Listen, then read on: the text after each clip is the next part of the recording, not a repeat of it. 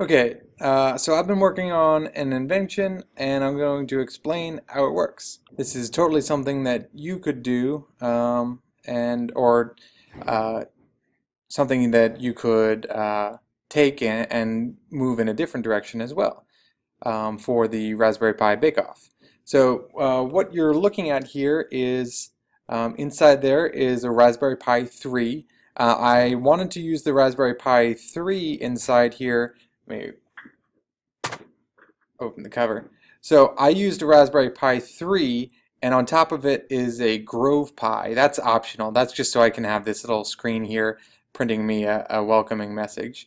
But the cool part of this invention is that when the Raspberry Pi 3, which is underneath all of this, when this thing sees me walk into the room, or rather when it sees my Bluetooth that's on my phone, it will turn on that lamp over there.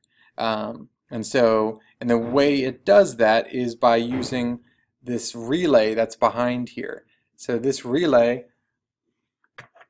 so I cut this extension cord, and then I taped it to this relay so it won't pull out, and then you can see the cable goes right into the relay.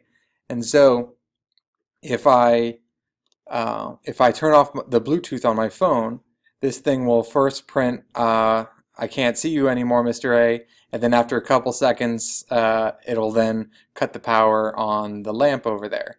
So that way I don't have to turn off my light. It will just turn off when I leave the room. And so that's why I use the Raspberry Pi 3, because it has built-in Bluetooth and Wi-Fi.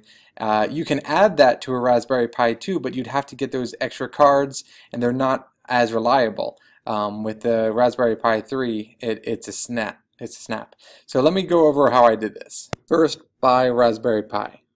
Then get yourself a relay. There are all sorts of different types of relays. A 2-channel relay, really only, so you got one, you got two, only runs about $7. If you wanted to, you can get a bigger one and turn more things on and off depending on if you're there, or you can do an 8-channel relay, and this is fun because you could run Christmas lights through here, and they can turn on and off to music, for example. That's how people do it. You'll notice here, if this picture would stay, you'll notice it has 3 dots. So each on-off switch has 3, which doesn't make sense because the cable only has 2 ends if you cut it. But these two, so something always goes into the middle. That's the common. And then this one is when the relay has no power. These two are connected. When the relay has no power, these two are not connected. So if you have something whose default state you want off, you plug it into these two. If you want the default state to be on, you plug it into these two instead. So you can switch between them. And you could have a different wire that connect. These two are connected when it's on, and these two are connected when it's off. So that's not just turning on and off. That's connecting it to a whole different thing. If you wanted that, that can also be an option. If that makes any sense to you. If not, don't even worry about it. Okay, so next I googled how to use a relay with a Raspberry Pi. This is an old Raspberry Pi, but the principle should be the same, and then I saw all this stuff and I freaked out for a while. Okay, but after a while it didn't get too hairy. So right here you can see some of the GPIO pins. Okay, so my GPIO pin, so the GPIO pins are actually sort of right here, that they're plugged into the board that's sitting on top of it.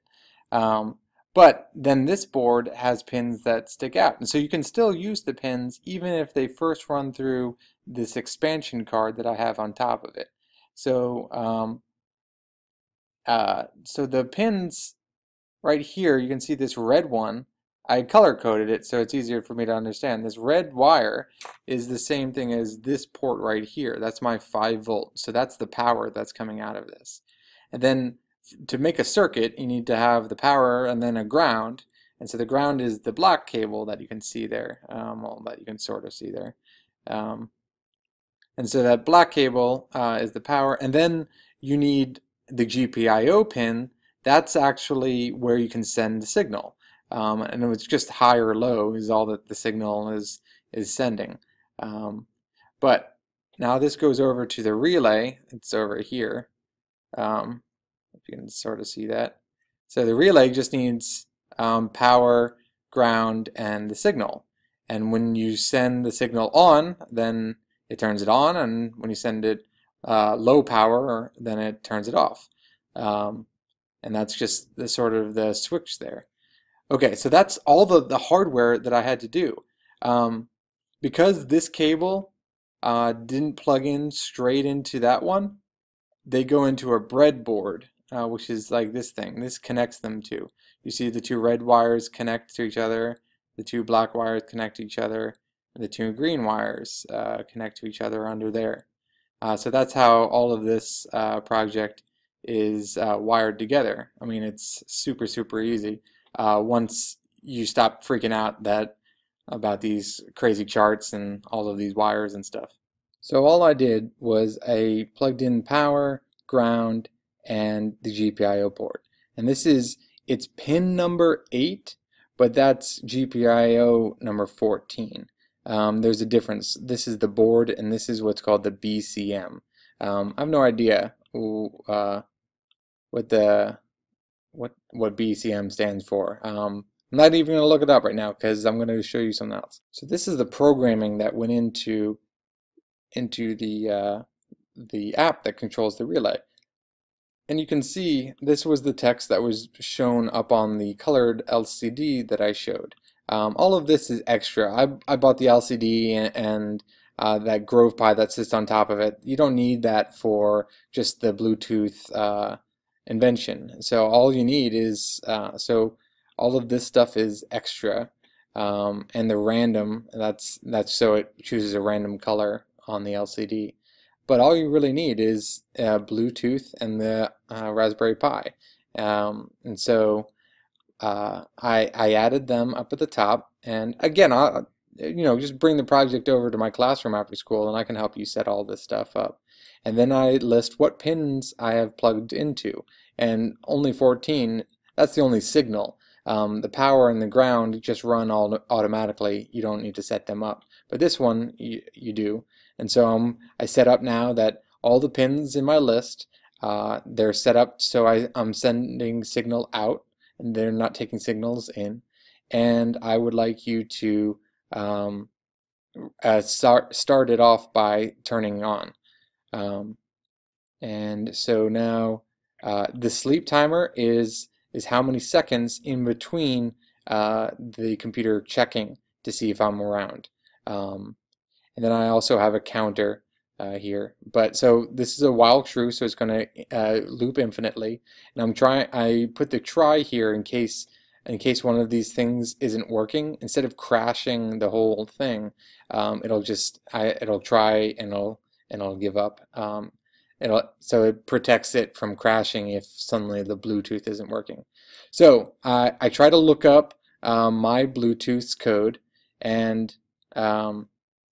I give it a 5-second timeout, and then if it finds it, so if result does not equal nothing, so if I found it, then I will say I'll say Mr. A is here, and the only important part really is this guy that it turns on. The count I'm using, if I don't see myself, then I count 1 and say, whoa, did Mr. A really leave? And then after another sleep cycle, it'll come back to this, and if it'll increase the count another, and then it'll actually turn off. I give it that extra check just so if my Bluetooth, if it doesn't see it for a second, not to freak out, but to wait and double check, so it won't turn off the lights on me for no reason. And that's the whole app. I can totally help you walk through this. If you're interested in building something like this, by all means. I also have tons of other ideas that you can try.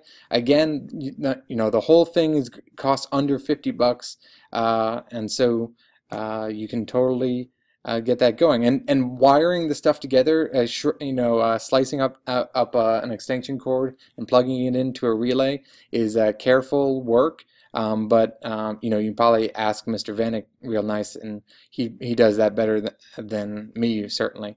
But I can help you out as well. Anyway, good luck. Hope you're making some progress.